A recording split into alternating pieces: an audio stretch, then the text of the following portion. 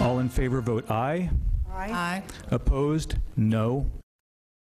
A defiant Jeff Cogen is still in office tonight after his fellow commissioners voted for him to resign. Now the embattled county chair must survive a criminal investigation if he wants to keep his job. Welcome, everyone, to KOIN 6 News at 11. I'm Kelly Day. And I'm Jeff Cogen. Jolie Winaga continues to dig into hundreds of pages of documents, in particular questionable emails and expenses the Attorney General may be looking at. Joel? Jeff and Kelly, good evening. Since that scandal broke last week, Jeff Cogen has said he would not resign despite a no confidence vote yesterday from his colleagues there on the Board of Commissioners. The next big obstacle for Cogen, of course, is now the criminal investigation. The county citizen? That's what my explanation is. A defiant Multnomah County chairman refusing to go down without a fight and refusing to answer our questions. Today, only saying he is sorry to the woman with whom he had a 2-year affair. I have apologized to Sonia.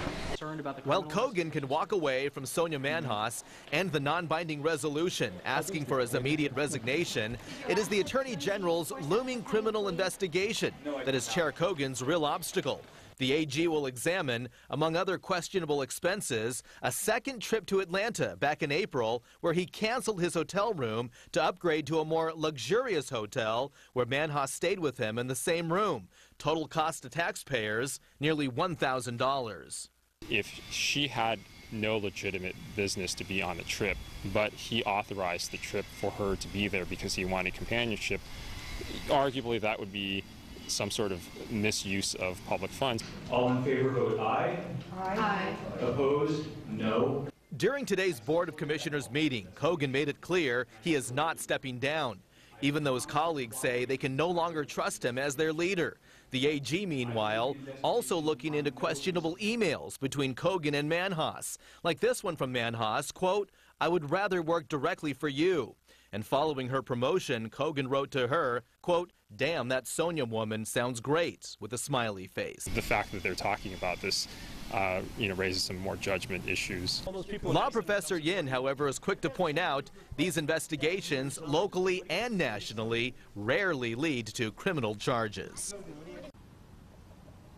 Back live now, Jeff Cogen says he is confident that he will be cleared of any criminal charges being investigated by the Attorney General's office. In the meantime, the only other way that Cogen can be ousted is by recall. We checked with the county tonight.